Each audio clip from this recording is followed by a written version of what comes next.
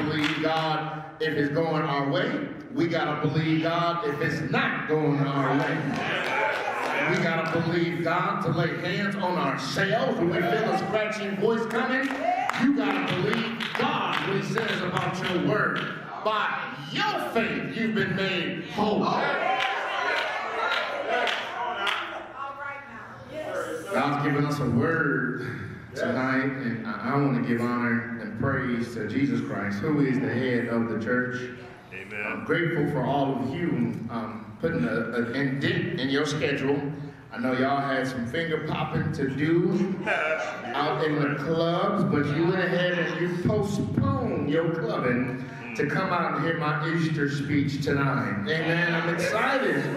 I'm excited to share what God has placed on my heart. And I've been looking forward to preaching this since about 3 a.m. this morning. So if I seem just a little bit excited, don't y'all pay me no mind. I slow down around the end and we'll all catch up. Amen. And now to my bride, I appreciate my wife and everything that she does. In the midst of this season, she continues to keep on blessing us. Amen. Amen. These deacons, Elder Williams, our media team, they just roll with the punches. Where we setting up today, Pastor? Amen. Now they up there in the rafters. They just set it up. God bless you for your diligence. I bring your attention to Psalm 91. Psalm 91. And once you have Psalm 91, unfortunately, we don't have our monitors today. So I started telling y'all about 3 weeks ago, start bringing your Bible. Amen. And practicing that Bible because it's right there in the middle of the Bible. If you've never found Psalm before, look in your table of contents, and it'll be right there for your finding. But it's right there in the middle.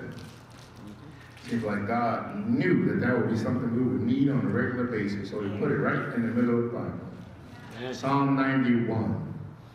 And if you have your own Bible, and if this is not highlighted yet, this is a great opportunity to do so.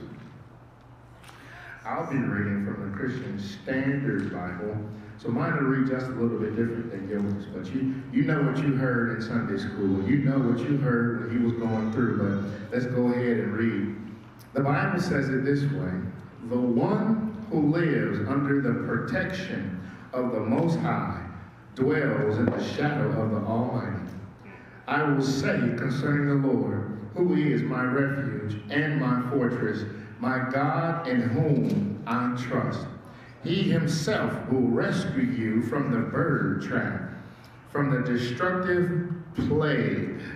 He will cover you with his feathers. You will take refuge under his wings. His faithfulness will be a protective shield. You will not fear the terror of the night, the arrow that flies by day, the plague that stalks in darkness, or the pestilence that ravages at noon. Here's your scripture. Though 1,000 fall at your side and 10,000 at your right hand, the pestilence will not reach you. Hey, praise the Lord. Woo. What we're going to use tonight as a scripture is running to the place of shelter. Amen.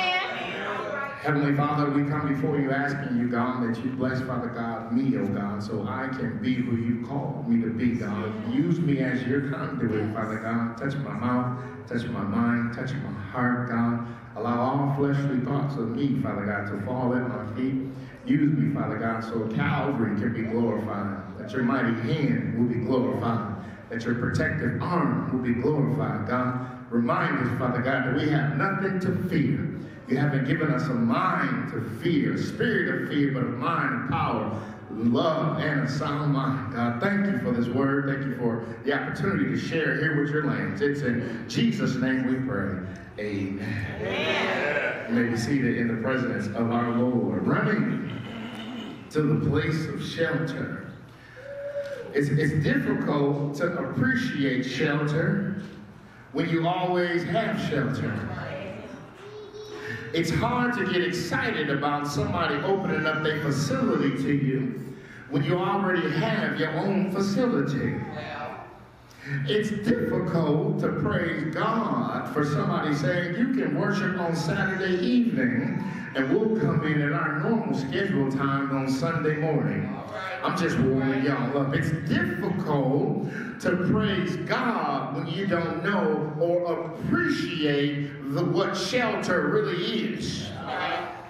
If you never lived under a viaduct, you don't understand how important it is to have shelter. Shelter is purpose to keep you outside of the elements. Shelter is a part of a human basic need along with food, water, and compassion. Shelter. It is a structure. I'm still talking about shelter. It's a structure that protects you from the elements and gives you a place to live. Amen. I think somebody just missed that shot. I said shelter will protect you from the outside and the things that are outside trying to get inside. Shelter keeps you away from those things outside trying to influence your inside. The first thing you need to do when you find yourself in a rainstorm is find some shelter. Because if you don't find shelter in the midst of a storm, you're going to get all types of wet. And if you're in a financial storm, you're going to get all types of broke. But if you haven't found your shelter in Christ Jesus, the solid rock, you always going to be drowning because you ain't got no shelter. A shelter is a protected place. I like this part. Watch this. A shelter is a protected place to stay. A shelter is temporary when you're on hard times. But you don't celebrate a shelter where it's a bunch of folks that you don't know in there, but you show enough, praise God, when he gives you shelter and you can hide your own key under the doormat. Now that's shelter that you can stay. There's a difference in shelter that's temporary than shelter that's permanent. I gotta give y'all some scripture now, when you have shelter, I'm no architect, but I stayed at a Holiday Express Inn before, so I'm gonna talk like I know what I'm talking about. A shelter is a building, but before a building can be erected, it's gotta have a strong foundation. I don't want no shelter that don't have a strong foundation, because I might find myself running into something for shelter without foundation, and this building gonna fall on my head. I think y'all missed the gym. Y'all rather be in the gym tonight, or these pews a little too comfortable, or we're moving out tomorrow. Amen. So a foundation, the Bible tells us clearly, Jesus said in Matthew 7:24, therefore, everyone who hears these words of mine and acts on them will be like a wise man who built his house on the rock. The rain fell. Y'all heard this before? The rivers rose. The wind blew and pounded that house. Yet it did not collapse. I'm feeling my shout already. Because its foundation was on the rock. Y'all at the end of my sermon already ended our sermon. Everyone who hears these words of mine and doesn't act on them is like a fool who built his house on sand. Somebody says, Pastor, you messing with me tonight. Well, I'll just tell you, if your foundation is not built on the solid rock, Jesus Christ, and you wondering why you paddling in debt, you wondering why you paddling in sorrows, you wondering why you paddling in all types of life issues, well, I just hate to make this clear to you, you might have built your foundation on sand. Now, when you build your foundation on sand, you find the first thing that you can grab. It don't take a lot of thinking to build on sand because sand is plentiful. It takes ingenuity to go find some rocks and flatten them rocks out and spend a little time building your foundation because sand is the equivalent of quick. But foundation means you got to wait on the Lord and be of good courage. You might not like your situation, but you waiting on the Lord. While you waiting on the Lord, He's building your foundation. He shows you how to pray when you suffer. He shows you how to cry when you're rejoicing. He shows you how to run when ain't nobody chasing you. I said when your foundation is built on the solid rock, you'll do something crazy like, thank you, Jesus, for letting me have church on a Saturday. Hallelujah. I'm done preaching, now I'm going to teach. Now the Bible wants me to ask you this question. And since I gave you that opportunity to see the comparison between the type of foundation is on your shelter, because Danielle, we all need shelter. I think we've argued that point. But what my argument this evening is, the shelter you run to has what type of foundation? All right. Which leads to another question then. Where do you live? Where do you live? Do you live on Faith Street or do you live on Field Avenue? I'm just trying to find out what kind of shelter you run into, because if you run into everybody for help and you can't get no help, you run into the wrong shelter, baby. Scripture wants us to know it like this, that He is the Most High God. I don't know if that do nothing for you, but I don't want any kind of God.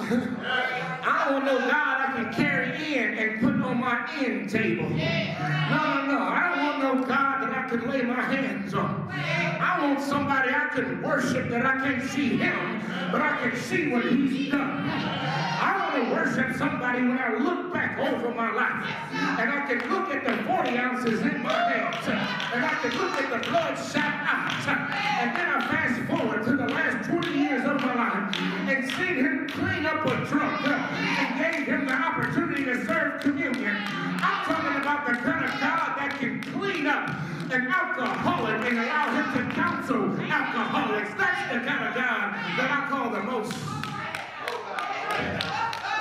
High God. Them fancy people, them smart folks like Dr. Brookins call them Elohim. Elohim is the Most High God, meaning that it ain't like any other God. He's the God of the gods. Some of them folks on Facebook like to say things like this: the universe has opened up things on us. Well, the universe is my God's footstool. I give no credence to the universe. My God spoke in the universe form. You make certain you're talking about the Most High God when you make reference to the God of Abraham, Isaac, and Jacob, because I'm not just serving any kind of God. I'm serving the God that changes lives. I'm serving the kind of God that gives me shelter. I'm serving the kind of God that put a hedge of protection around me. I'm serving the kind of God that when I'm afraid, I can call on His name. I'm serving the kind of God that can speak life to dead things. I serve the kind of God that tells people, don't no more. The kind of God that says your back is healed. The kind of God that says you will break another bone in your body never again. I serve the most.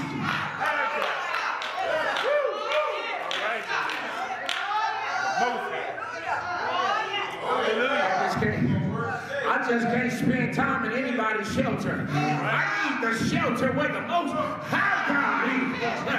The kind of God that speaks life to dead things. I can't move, Queen Elizabeth, I'm trying, but the kind of God that says when I felt like I was catching something in my throat, and I said, not today, Lord, if it be thy will, heal my voice.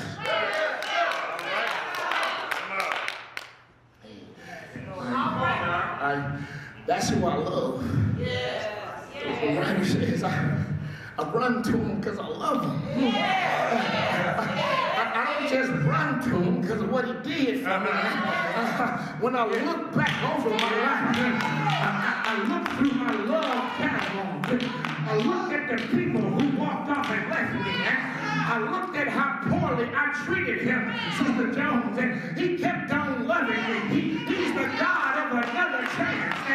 When I wasn't thinking about him, the Bible says he sent his love towards me through his son, Jesus Christ. That's the kind of God I love.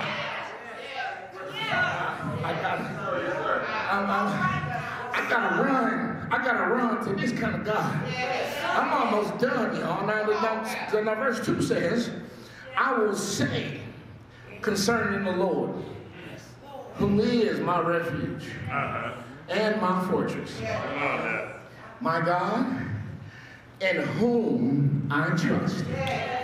He himself will rescue you from the bird trap, from the destructive plague.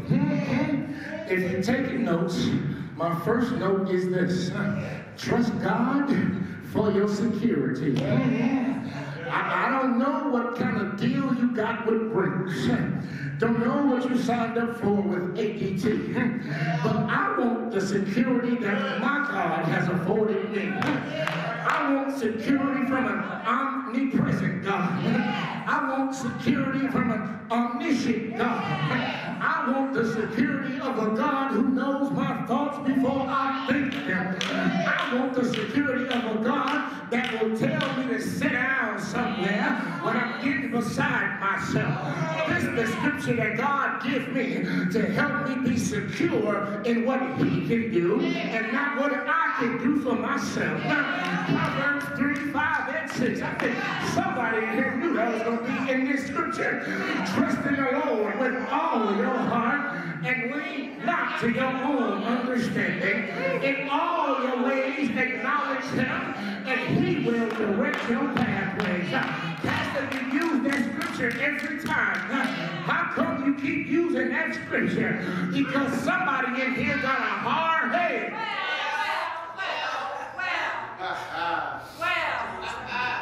That we want security, but we want to control the lock.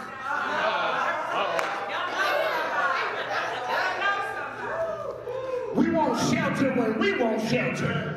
When we live in our best life, we don't want what God wants for us. But as soon as the bottom fall out, where is God on my side? But God says, when I'm your security, I tell your beautiful self no when you think it should be yes. You need somebody in your life that loves you enough to say no. Sit down somewhere. You think you want that, but that thing you want is giving you a cavity. Lord, have mercy. You think your butterscotches taste good, but fast forward 25 years, you fucking on them butterscotches, and them butterscotches ain't got no heart for you. I can talk to somebody relationship like right now. You think you having a good time, but fast forward 7 years from now, baby. All right, But it tastes so good. all right. 2 Samuel. I want God to be my protector.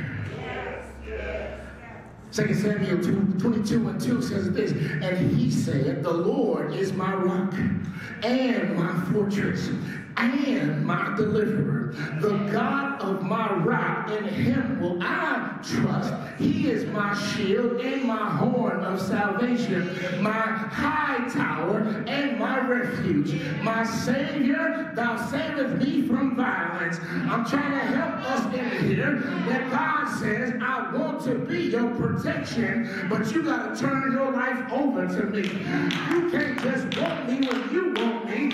You got to surrender all. And when you surrender all, I got an all blessing for you. I am able to do exceedingly, abundantly, and all you ever ask, hope, or think, because you have surrendered to me being your protection. Go ahead and preach, Pastor. Since he's going to be my protection, I need him to also be my provider. Lord, have mercy.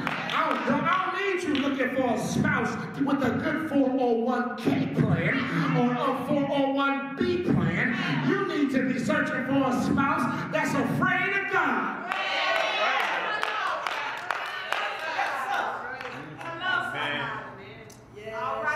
Provider. One of the names of God is Jehovah Jireh, which means the Lord is my provider. The Lord will provide.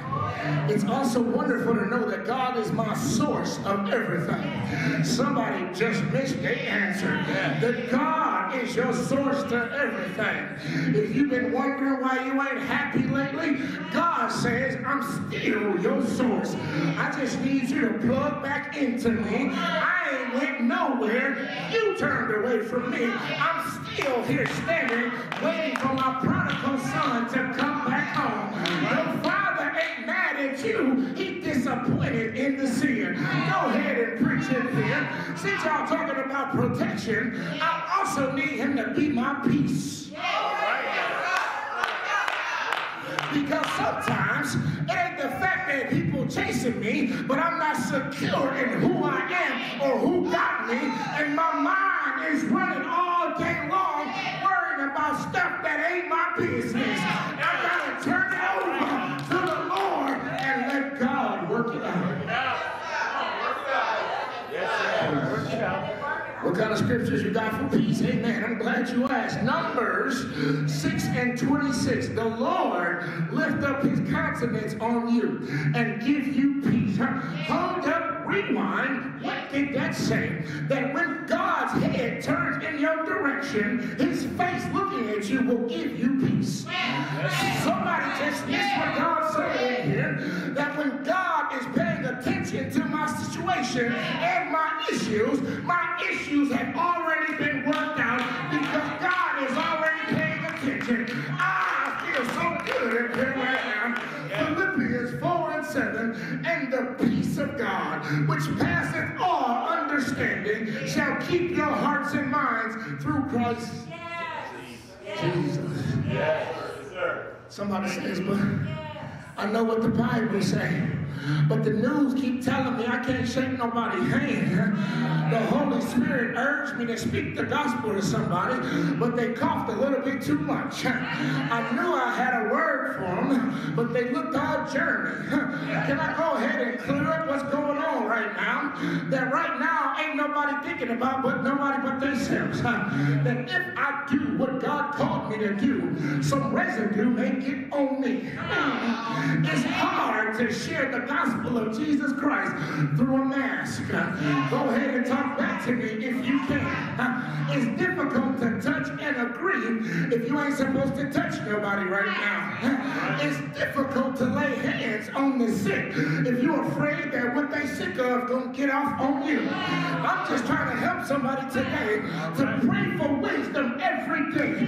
That God give me a mechanism that I can be your agent and keep on working on your behalf. Give me a mind to be creative with the gospel, to not be afraid of what the world is afraid of.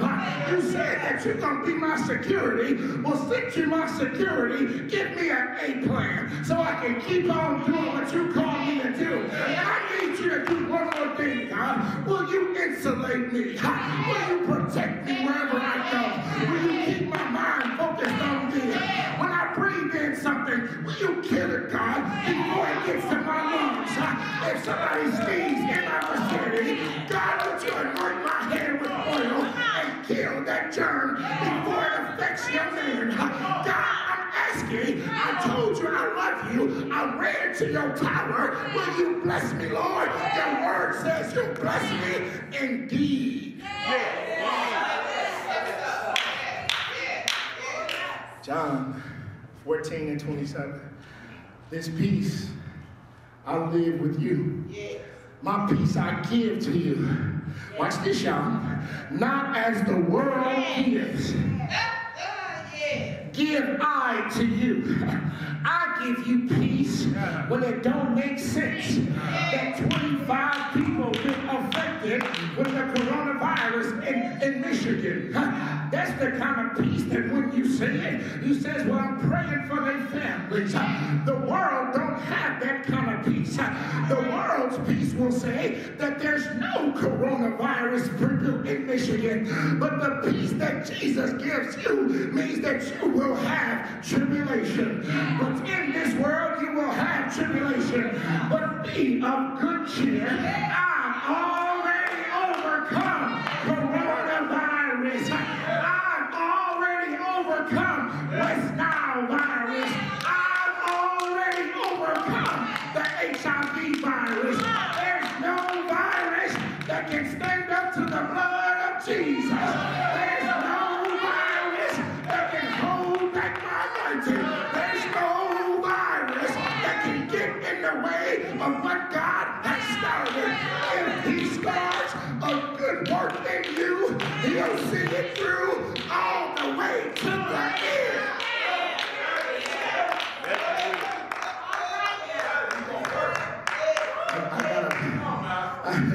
It's scary times out here, but don't touch your neighbor. Just say out loud, I gotta be about my Father's business. I can see some Christians now, like Jesus in the Garden of Gethsemane. If this cup would pass, God, can I get back to evangelizing after we get the all clear? Newsflash, Christians, our commission don't stop when calamity comes. This is the time to get in your word. So when them people call you with them fearful conversations, don't make them feel bad because they scared. Thank the Lord that he chose you to open your mouth.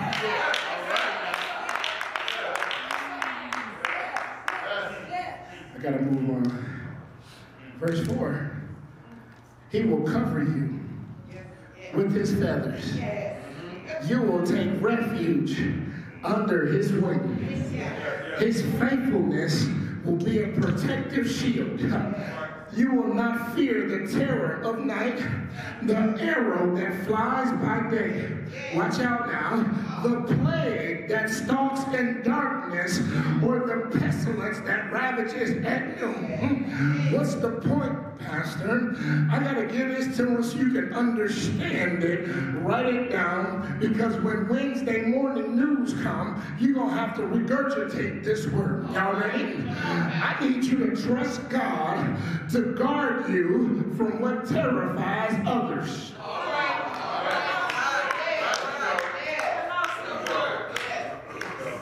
Trust God to guard you from what terrifies others. The great danger is that what's going on with them is going to get on me. You ain't got to raise your hand, holy person. You ain't got to raise your hand, fairly Christian. But the fact of the matter is, if you continue to take in everything that the world tells you is wrong, you're going to start believing what the world says more than what the Bible says. Some people might have said this, that's way back then. Did Jesus really remove leprosy? Did Jesus really turn blind people to visionaries? Did Jesus really clear up that issue of blood? Well, I just want to remind you of this, that the Bible is inerrant. Everything that's written in the Logos is true by the Holy Spirit. Inspired men penned the Word of God. If every miracle of Jesus was recorded, this room could be filled with books of everything he did on a daily basis. And we got people afraid of people sneezing on them. The devil is a lie. Even if I am a carrier of the virus, the blood still works.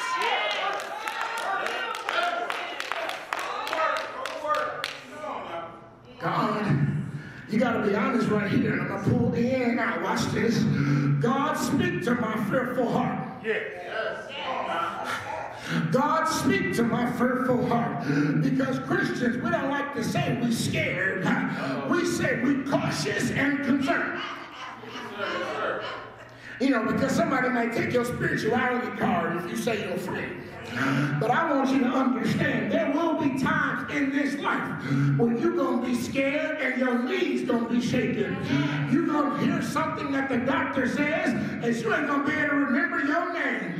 There's going to be something that your husband got to go to the appointment with you for because you ain't going to be able to hear nothing of what the doctor said. And that's called afraid, baby. The fact of the matter is you can be afraid, but don't stay afraid.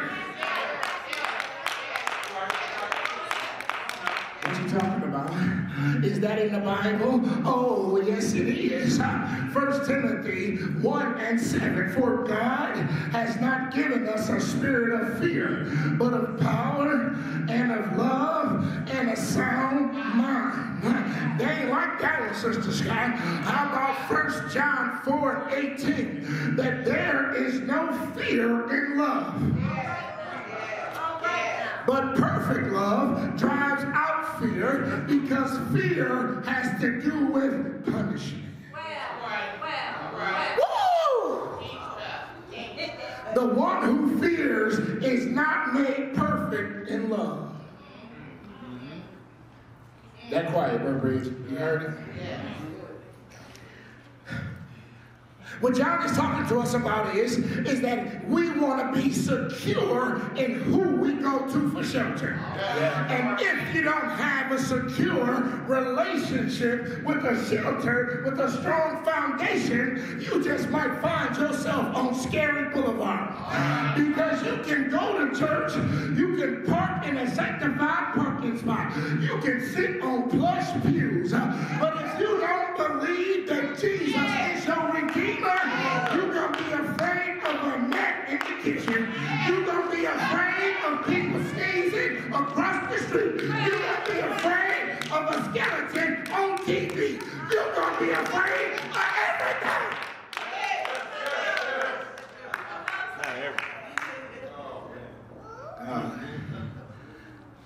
Don't nobody email me about what I just said. Amen. You work out your scary heart with the Holy Ghost. Amen.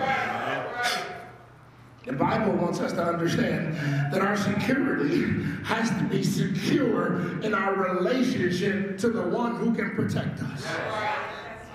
There's no sense of having a protective system over your house, and when you turn the key, you don't know the code. The first thing the police say when they call is, what's the access code? Nobody here ever got in your house and forgot the code before? The first thing they ask, what's the code? What is that doing? That is evidence that you have a relationship with that residence. Is this thing still on? If you find yourself in a residence and you don't have a code, that might mean you don't have a relationship with that residence.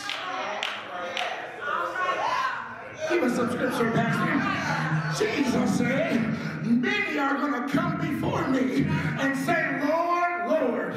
He's going to say, I never knew you. Depart from me, you workers of iniquity. They're going to say, but we called out demons in your name. We cooked chicken for the church anniversary. We did all types of things for the church. Well, Jesus says, well, you might have done those things in my name, but you weren't authorized by me to do them. I think I'm preaching good in here. Don't have false security in something that you didn't pay for. All right. Verse 7, though 1,000 fall at your side and 10,000 by your right hand, the pestilence will not reach you. Can I read that again? Yes. Though 1,000 may fall by your side and 10,000 at your right side. Can I ask again? The thing that they died from will not touch you. Okay. Maybe the point to make that verse sound better, Barb. Watch this. Trust God to keep you from the issues that's going to kill others. Trust God to keep you from the issues, let me add to this, that's killing others.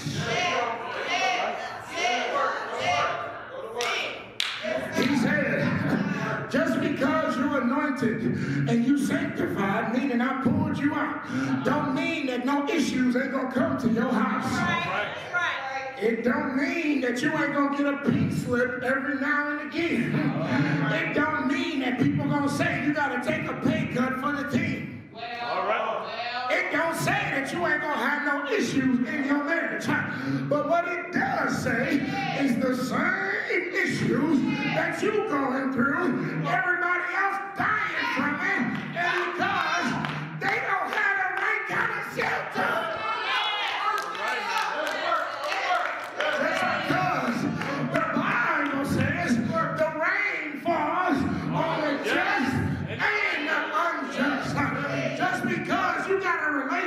With Jesus don't mean your back ain't supposed to hurt. It just means you know who to call when your back's not hurt.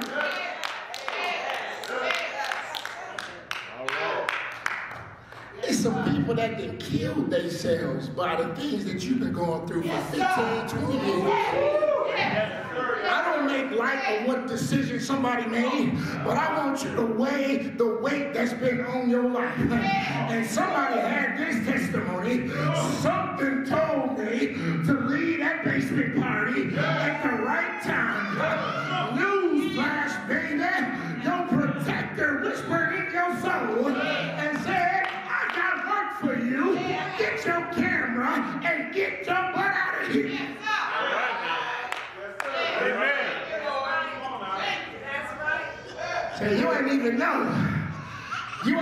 know that you had to get out of that basement party because the Lord had already ordained you and Mama to be Priscilla and Aquila.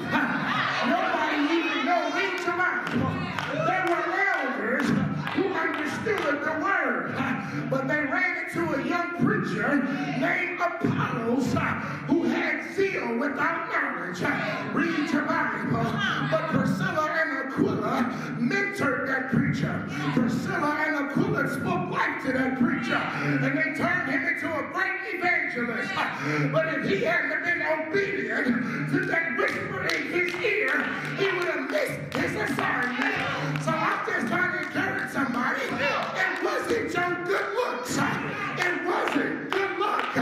It was your shelter. Come on now. Your shelter has the opportunity to look down the telescope of life and see everything that's coming your way. Your shelter knows how to lock you up to save your life. Watch this. Your shelter will allow you not to get away with sneaking and creeping, and then you got a fat belly. Stay with me.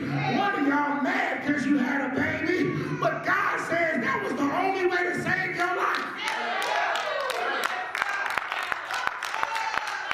Shelter that you run to so the elements don't get inside you. I feel good now.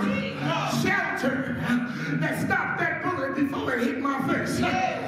Shelter that allowed me just to walk past the HIV clinic.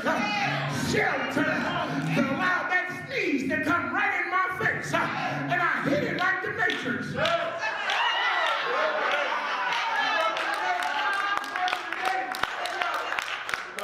God bless you. God bless you.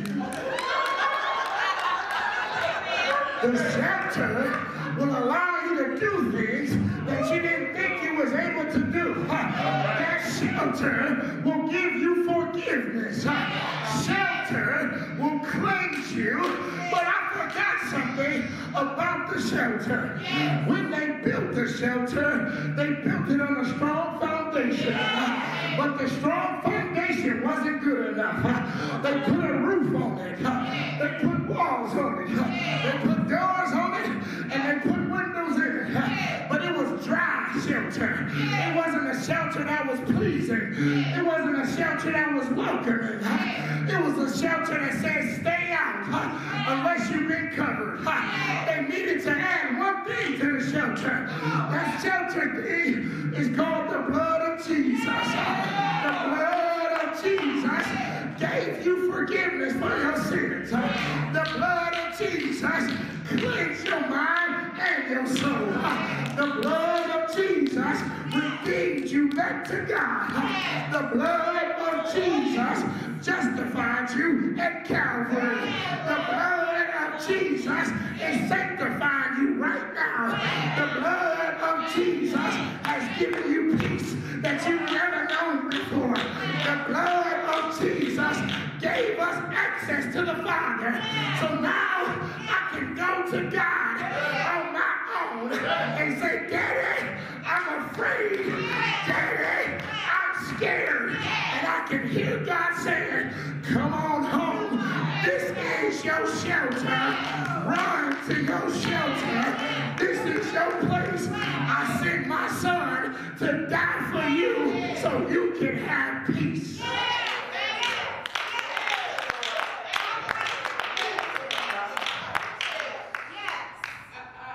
I'm running, not from my situation. I'm running to my place of shelter. Sometimes I'm running and my knees is knocking, but I know where I'm going. Sometimes I can't get my words together in my prayer life, but I know who I'm talking to. Sometimes when I try to study, my eyes, they get dim, and I start talking to the Lord through my eyelids. But the Lord has taken my heart, and the Holy Spirit puts those petitions right by his ears, that I'm blessed that when my prayer is broke, the Holy Spirit fixes it up for God. He knows what I need before I ask him. I feel good about a shelter. This shelter gives me joy. This shelter makes me run when ain't nobody chasing me.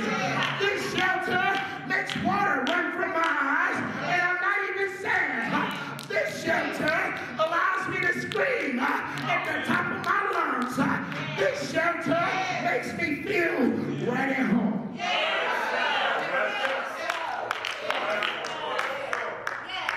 Heavenly Father, we thank you, God, for providing the shelter.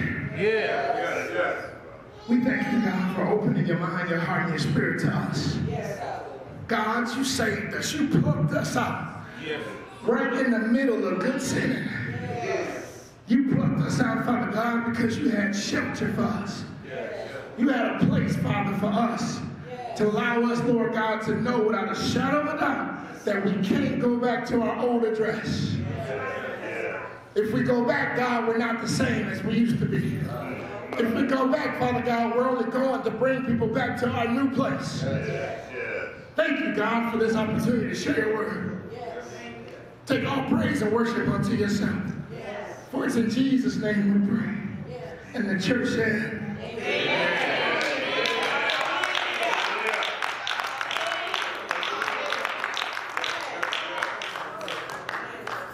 Praise the Lord. Thanks for joining us in that message. And I want to appeal to you that it was great for you to watch us have service, but I invite you to have service with us at Pierce Middle School, located right inside of Redford, Michigan. You can also support us online. The information is below. Why don't you please come out? I invite you to serve with us or partner with us. Thanks again.